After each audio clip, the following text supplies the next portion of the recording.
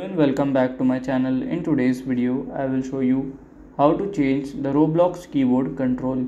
So let's get started. So to change that you have to follow this easy step. Just go open your Roblox app.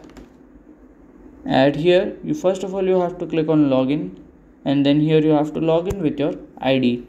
If you have existing ID, then you can log in and then open your setting section, and from there you can set whichever key for whichever, and you can just do that, and it's an easy way too.